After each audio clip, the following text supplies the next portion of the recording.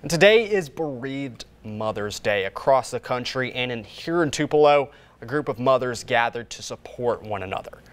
Forget Me Not was helped put together by Lisa Davis, who shared that this event was held to honor all mothers who have lost a child. Just honor their motherhood, give them an opportunity to talk about their children, give them an opportunity to meet a community of women, and really just lift them up and let them know that they're not forgotten. Mothers came from as far as Florida to build connections with others who understand their grief.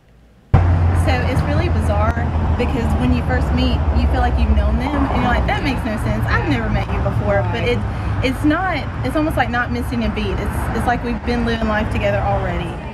And you can hear more from these two mothers' stories, as well as how you can find support for yourself or a grieving mother you know on our website, WTVA.com.